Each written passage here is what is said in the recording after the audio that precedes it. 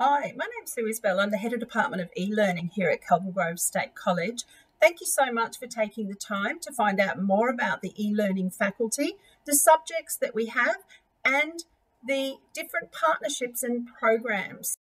In eLearning, we're going way beyond today. Are you ready for your digital future? When it comes to technology, what's here today is gone tomorrow. The latest smart device you just bought, soon to be outdated. The internet will be transformed beyond recognition. Think over 30 billion devices being hooked up to the Internet of Things by 2020. You'll talk to your appliances, they'll talk to each other, and know what you want before you know it yourself. Customisation is about to transform every industry. Robotics are already replacing workers. Tomorrow's computers won't be beside us, they'll be inside us. Soon, we'll control technology with our minds. Human brain interfaces are expected within 20 years. Imagine this, your DNA will be sequenced to find a cure just for you that's delivered by nanobots at the molecular level. Shops will use technologies to sell us anything at any time, anywhere on Earth. 3D printers will soon make anything on demand, from spare parts to a human heart. Driverless cars will drop the kids at sport. We'll fly from Australia to Europe in 49 minutes. Next, we'll holiday in space. What the next wave of nano, bio and quantum technology will bring is anyone's guess. The possibilities are endless. So what does this all mean for you? New technology creates winners and losers.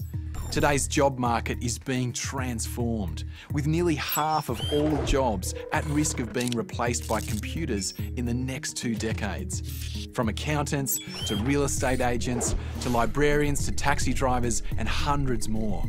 The jobs in demand will use skills robots don't have yet: creativity, common sense and leadership, especially in the use of technology. Already, 40% of Australia's best paid jobs are in ICT. Soon, all the best jobs will involve ICT.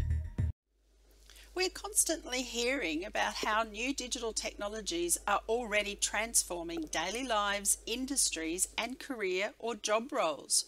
What do you know about some of these new technologies and the impact that they're having on different careers or roles that you're looking at? What impact will they have on your life and your chosen career or job? Please make sure you are doing some research around how your industry, future career or role is going to be possibly disrupted or transformed. We were so lucky last year to be able to have the amazing Dr. Jordan Nguyen join us in our Way Beyond Today event last year. What he is doing around robotics, around working with people with disabilities, using virtual reality is absolutely inspirational, and I encourage you to investigate further how technologies can solve problems and make such a big difference to people's lives. Marita Cheng is also working in this type of career, another inspirational young person. If you're wanting to find out more about the top technology trends, keep an eye on Gartner, which they share each year, identifying which new technologies are going to be impacting on different areas, and they're the ones that you want to make sure that you are both confident and capable in using, but also aware of how they're transforming industry, careers or job roles. If you're studying a digital solutions or an ICT course, then you will have that confidence and capabilities to be able to design, create and influence future digital solutions solving problems. Otherwise, you may just be disrupted by these technologies. Each year, Australia's peak ICT industry body, the Australian Computer Society, work with Deloitte to publish a Digital Pulse report which gives information about the state of the economy and the future digital workforce. Now, this is an ever-increasing area, and Australia cannot get enough skilled technology workers. So this means many, many jobs for students into the future. The Deloitte Digital Pulse report for 2019 has found that the digital workforce is growing across industries. So it's forecast that by 2018 to 2024,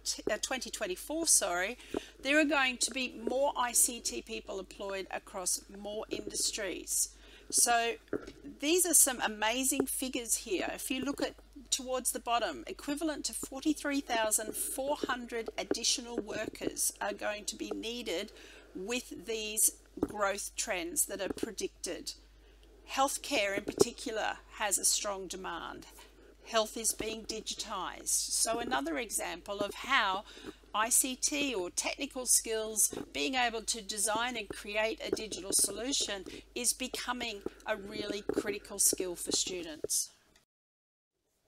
With digitization and digital technologies transforming so many industries, careers, job roles, the digital workforce is now across more occupational groups than ever. So the ICT industry itself is no longer a standalone industry, it's embedded into almost every other industry. Many industries are now using non-traditional pathways such as micro-credentialing and higher apprenticeships, so make sure you check these out too. Our partnership with the Australian Computer Society is trying to create a talent pipeline from school to industry to benefit both students and industry, and that's all industries that rely on digital technologies, not just the ICT industry. With government and industry, all industries identifying such a need for more skilled technical employees, the Queensland Government has this year released a new Gateway to Industry Schools program in ICT, and the Australian Computer Society is hosting this, and this is a fantastic opportunity for our staff and students to connect with industry, to engage in more work experience, to learn from industry professionals. So there's many benefits for both students, for schools, and for industry, and this will very much enable that vision of our students being at the start of the talent pipeline into the ICT industry or those industries that heavily rely on ICTs or digital technologies. So this is a fantastic opportunity for our students from 2020. I encourage you to check out the new ICT GISP or Gateway program website. The ACS Foundation has developed this ICT career wheel, where it breaks up into various areas, different types of ICT roles. You can go in, you can find out more about them, you can see a video of someone in that role talking about what they actually do in their role. So this is a fantastic way to find out more about different careers and job roles, how they are, what's so exciting about them today, because all of these have changed significantly in recent years, and a fantastic resource for you to get more information from. The college also participates in a number of other Gateway to Industry programs, including advanced manufacturing. Now, this industry is being transformed by digitisation and automation, and they also are looking for students who have those skills that are developed through digital solutions and ICT subjects. So please make sure you investigate the resource. There's a link there to the career tool, and check out Watkin Steel, who are leading the way in advanced manufacturing using 3D laser scanning and augmented reality to totally transform their workflow, which is based on an Internet of Things or Industry 4.0 model. So some terms there for you to check out as well. The college also participates in the Queensland Minerals and Energy Academy, another Gateway to Industry Schools program, and they also have identified that they are needing programmers, data scientists and analysts, coders, cybersecurity specialists, because they too are transforming their workflows and digitizing these. They're also looking for robotics or mechatronic engineers. So there are a huge number of opportunities for students in this industry sector as well. So I've provided you with some links that you can check out, or do a search on Queensland Minerals and Energy Academy to find out more information. 1 in 8 jobs in Queensland are in the resources sector, and Brisbane is considered the biggest mining centre in Queensland. You don't need to go out west. So building on from the Digital Technologies National Curriculum, which is studied up until Year 9 and Year 10 in some schools, students in the senior school from Year 10 have the opportunity to follow a more academic pathway or a vocational pathway. We also have an entrepreneurial or digital startup pathway, which can be followed or embedded into subjects. Our long-standing Fishburners entrepreneurial program has for 2020 developed into a partnership with Scott Miller from Bop Industry and his Youth Entrepreneurship Hub and Fishburners, which is a really exciting opportunity for students to not only engage in entrepreneurial activities, but to be mentored by Scott and his team of very experienced young people with amazing global connections. I really encourage students to check out this opportunity, particularly from Year 10 level, because this is going to be a life changer for you.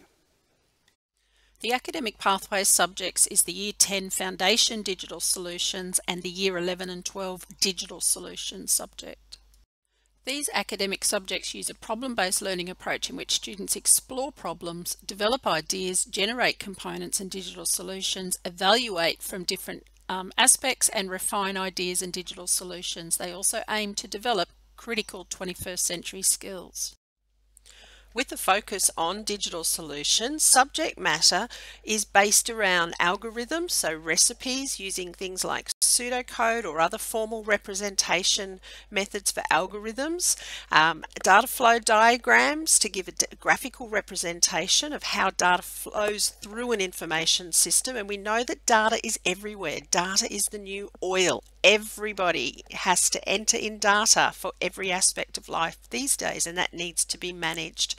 And of course, some programming languages. So that depends on the technology context and the unit that's being done.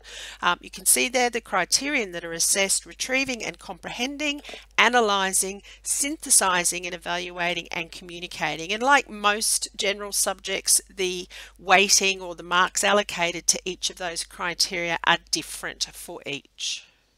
Digital solutions is all about generating digital solutions to problems, and these can be quite complex as well. So data is a big focus, as is the user interface and the impact on people, the economy and environments.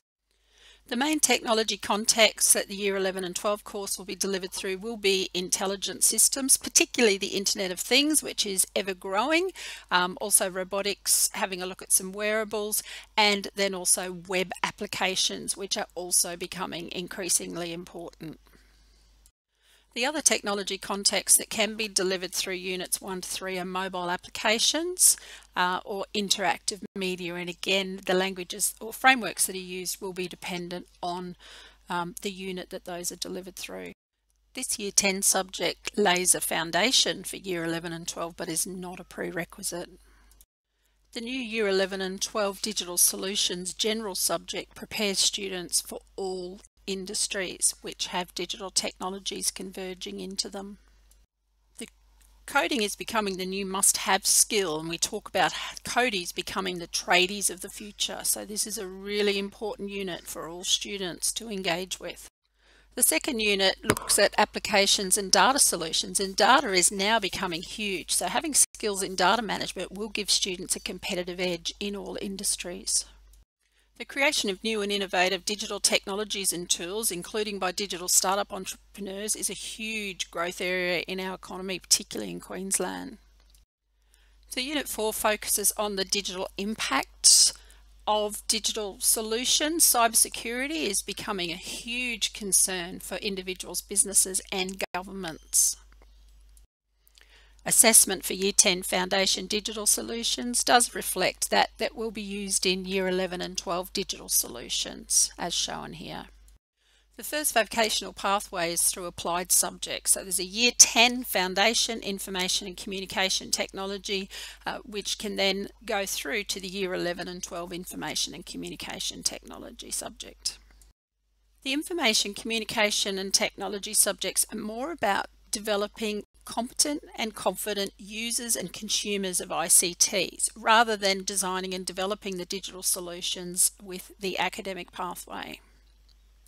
As with the foundation subject in Year 10, the Year 11 and 12 ICT applied subject will be assessing students on 3 dimensions: knowing and understanding, analysing and applying, and producing and evaluating, and again following a problem-solving approach.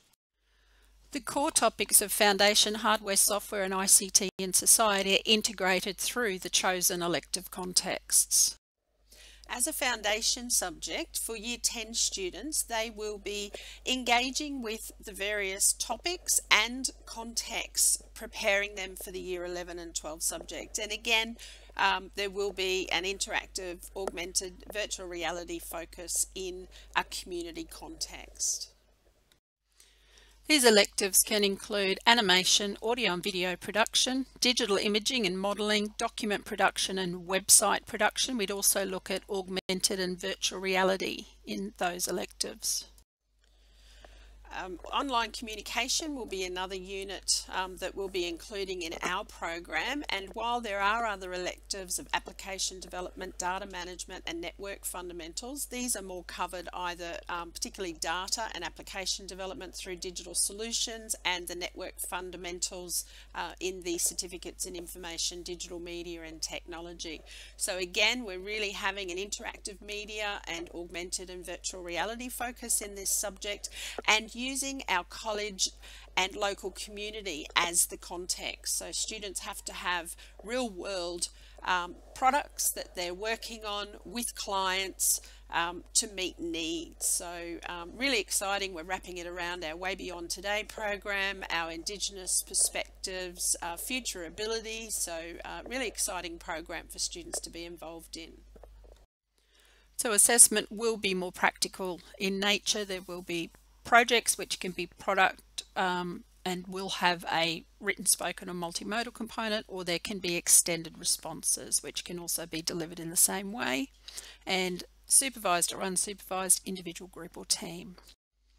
So this second vocational pathway, vocational education and training, or VET, is aimed at students who are looking at employment post Year 12 in entry-level roles, or going on to TAFE or another private provider qualification. So at this point in time, we are the registered training organisation for a Certificate 2 in Information, Digital Media and Technology.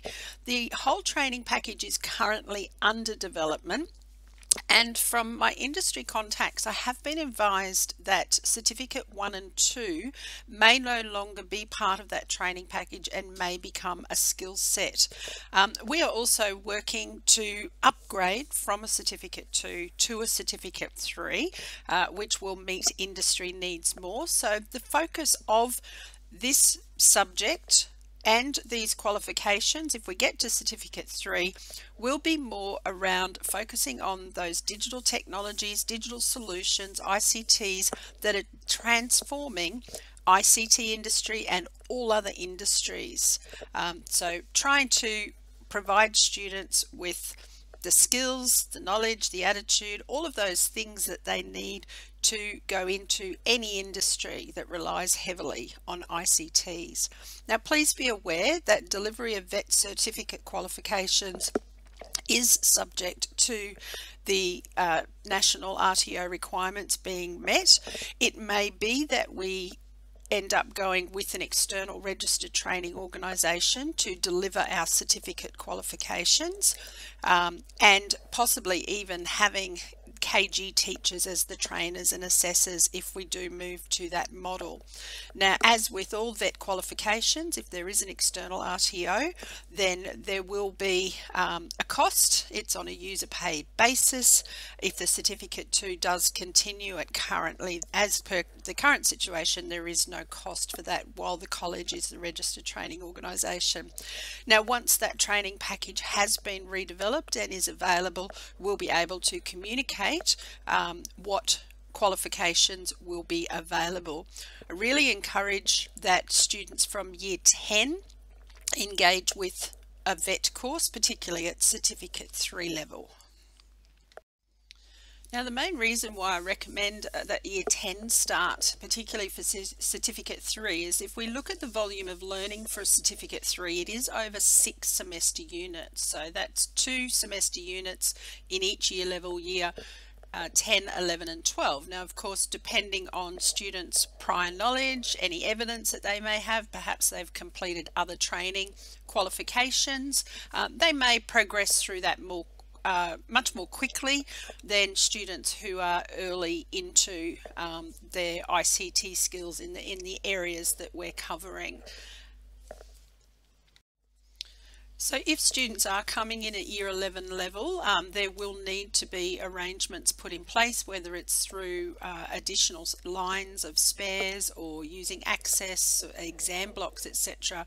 Students will need to, may need to make up the difference in the volume of learning, and it's not recommended that year 12 students come into a Certificate 3 qualification. Is that if that's up and running, again, depending on prior knowledge and skills, they may be able to complete the Certificate 2 if that's still going to be available with the updated training package. Now, this is just showing some of the units for the Certificate 2 that we currently have on our scope of registration. As with all qualifications, there are core units, there are elective units which we choose, and we try to tailor an experience based on the feedback from our industry connectivity.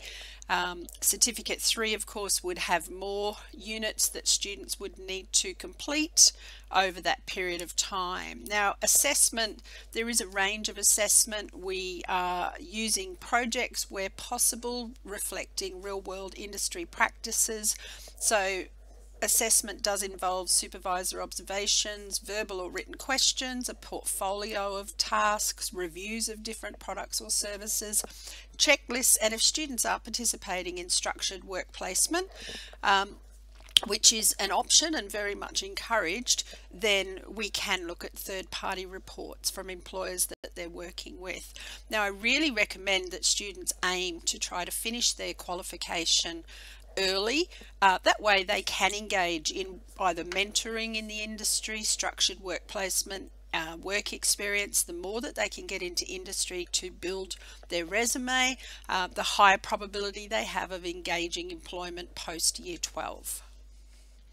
Just a note there as well, currently the year 10 subject is operating as a foundation, so it has a slightly different code. It has an F in front rather than a V. So in this second vocational pathway, vocational education and training, or VET, it's more aimed at students who are seeking employment after graduating in year 12 in entry-level roles, or looking at TAFE or other private provider type qualifications. So at present, Kelvin Grove is the registered training organisation, or RTO, for a Certificate 2 in creative industries. Now, the creative industries training package is currently under redevelopment, and we're unsure yet what the structure of the qualifications might be. For example, in the information, digital media and technology qualifications in the ICT training package, they're actually looking at dropping Certificate 1 and 2, possibly looking at dropping those out and making those into a skill set rather than a qualification. In the interim, we are still working on our proposal to upgrade from our current Certificate 2 in creative industries to a Certificate 3 in screen and media. So the qualification name and the focus does move for that particular qualification, and if we are successful in getting this on our scope and introducing it, the focus will be on industry use of interactive media, augmented and virtual reality. So attempting to prepare students for how these new technologies are transforming industries, from steel fabrication to advanced manufacturing. All sorts of industries are starting to use augmented and virtual reality in particular. Now, please note that delivery of any VET certificate qualification is subject to national RTO requirements being met by the college. It may be that we engage an external registered training organisation to deliver our certificate qualifications, particularly if we go to certificate 3, with that option of having a KG teacher as the trainer and assessor, a possibility, which is what we currently have. Now, if we do go to an external RTO, there would be a cost involved. That will be on a user pay basis, as is the case with all other VET qualifications available through external RTOs in the college. If we are able to continue with our certificate 2, or we are able to get a certificate 3 on our scope of registration, then we wouldn't be looking at the same sort of costs as is the case with an external RTO. Now, once that training package is redeveloped and available, we'll then provide further information. I really encourage students in Year 10 to start looking at their VET pathways, particularly if we do move to a Certificate 3, because the volume of learning for that is 6 semester units. So that's 2 semester units in each year level, Year 10, 11 and 12. So not saying that Year 11s coming in may not be able to complete a Certificate 3, but we would definitely need to look at arrangements about how to make up equivalent volume of learning, be that through access or study lessons, exam block, etc. But of course that will also depend on students' prior knowledge, skills, if they have any industry experience, perhaps they've completed another training qualification, or doing subjects where they've been able to already have some skills or develop their experience in this area. So within the current Certificate 2 in Creative Industries that we have on our scope of registration, so we are the RTO for this qualification. As with any qualification, there are a number of core units and elective units. Now, we do select the elective units based on advice from our industry contacts, also on what we believe students are able to cluster together into projects, etc. So that is the current structure, and you'll see there are electives needing to be chosen from different groups.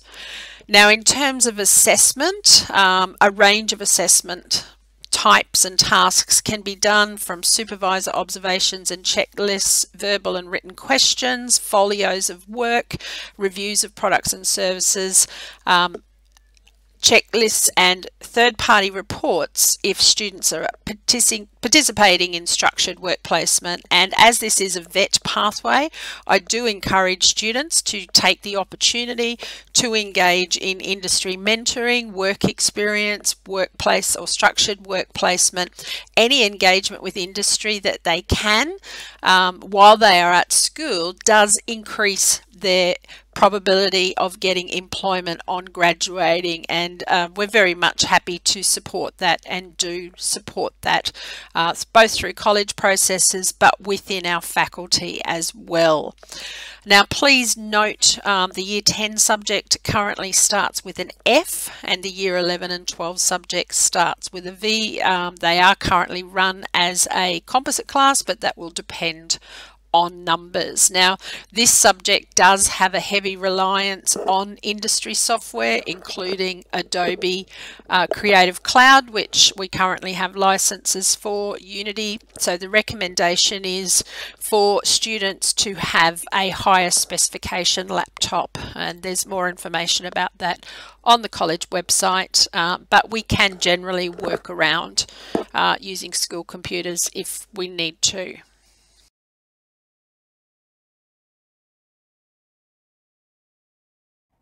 Thanks again for taking the time to find out more about our faculty and the partnerships and programs that we have. And please, if you do have any questions after watching the videos, contact me by email or come and see me in the library anytime. Thank you.